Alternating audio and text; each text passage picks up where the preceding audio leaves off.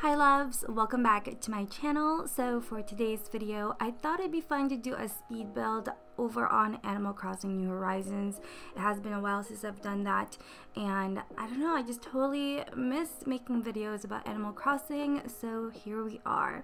So this is what my island looks like right now. It is almost done. I completely tore it apart a while ago, and yeah, I've just been doing a lot of terraforming, and recently I got a hold of the new items. Thankful to have such great friends who always sends me things and helps me out, because I honestly I don't have time to like go on treasure islands and collect all of these.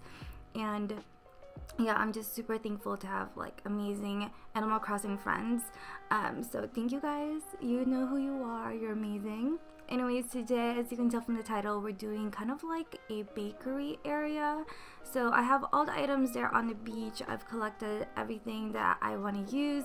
I have my DIY thing over there in case I need to change a few things up. I have my shed and garbage can, and yeah, so this is the area. It's really close to my campsite and also my resident services, and kind of like by nooks, cranny and stuff like that. Like, it's really easy to find, and yeah, I just thought this would be a great place for it. It was either here or near the beach, like on the rocks, and I thought like putting it here where it's kind of enclosed by the cliffs and trees kind of makes it a little bit more cozy in a way. So that's why I put it here. And so here you see me just placing down some wood partitions. I love this item in the game, and I really love how it comes in different colors. So I think this is like the darker wood color. I don't think this is the darkest, or it might be, I'm not sure, but I went with that. And then I also wanted to use a plant partition here in the front just to kind of frame it a little bit better and give it a little bit more dimension. So I put a plant partition there, and right behind it I placed a wood partition. I just really like how this looks against each other. And then back here I'm just putting down more wood partitions to really like enclose the area. I decided not to have this super close to the cliff like that. I don't know, I just thought it looked better. And then here I'm doing the plant partition and then the wood partition again. And do you see the gap? I'm like trying to push it so it's plushed up against each other, but that's as close as you can get it, and I think it looks so funny. So from this view, I'm not like a huge fan, but look at it from this view.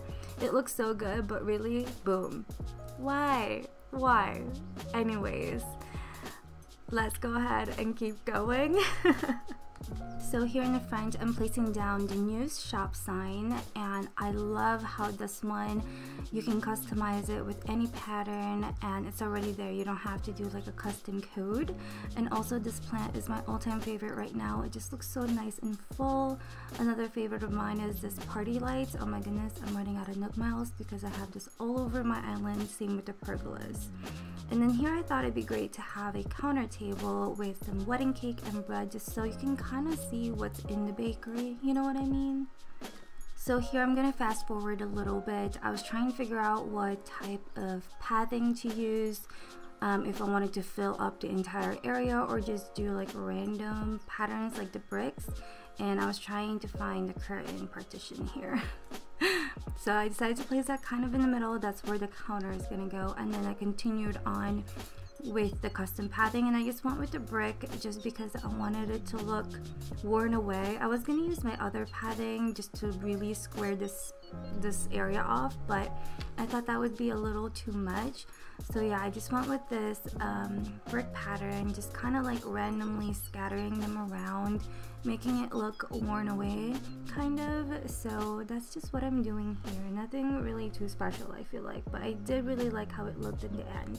And then here I decided to place the covered counter. I love this item. I also placed an antique cash register and afternoon tea set on the counter. To close this area off, I went with the barrel and some candles. And then of course the dessert case right here. Oh my goodness, if I had the room I would have added another. And here I'm just checking to make sure it's all aligned. So behind the counters, I wanted to do kind of like a small kitchen, but nothing too crazy.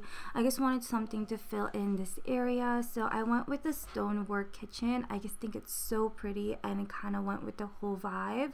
Also tried to place a barrel there in a corner to like really close it off, and I just had kind of a hard time placing it there, but we finally got it.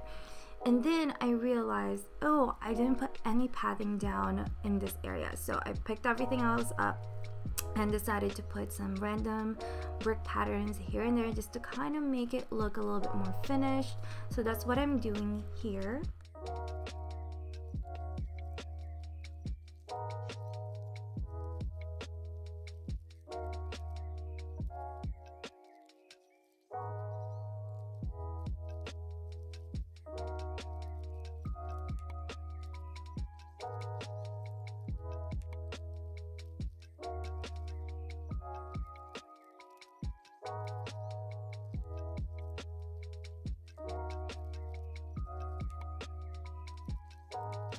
Once I'm done with that, of course, I need to put everything else back again. So here we are.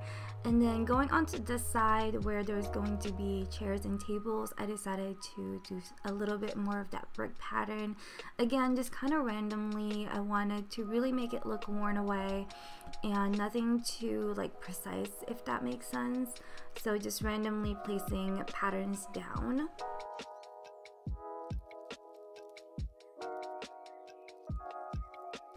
And then for the chairs and table, I went with the ranch chairs, and then the tables, I chose these small covered ones. I just really love how it looks. And yeah, that's pretty much that. The chairs, I went with like a darker brown, and then I just went with the plain white tables.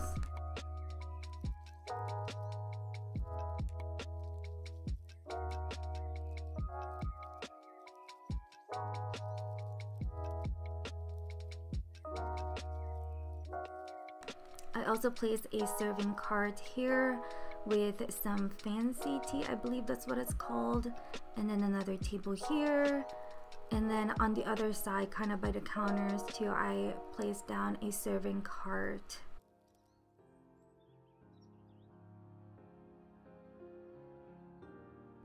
So I actually ran out of ranch chairs. I didn't have enough, so I placed down or decided to use the Iron Garden chairs for the meantime. I ended up ordering more ranch chairs, so the next day I did changed it up. But I didn't think this looked that bad. So that's pretty much it, you guys. This is my bakery area on my island. I really do love how this looks, and I think even, you know, in summer and spring it's still gonna be really good, but since it is Christmas time right now, I think later on, like later today, I'm gonna put down like a Christmas tree somewhere just to make it look a little bit more festive than it is. But anyways, I hope you enjoyed this little speed build. Let me know your thoughts in the comments below, and if you want to see more, let me know as well. And yeah, thank you all so much for being here. Please subscribe and like this video if you enjoyed it, and I will see you all soon in my next one. Bye.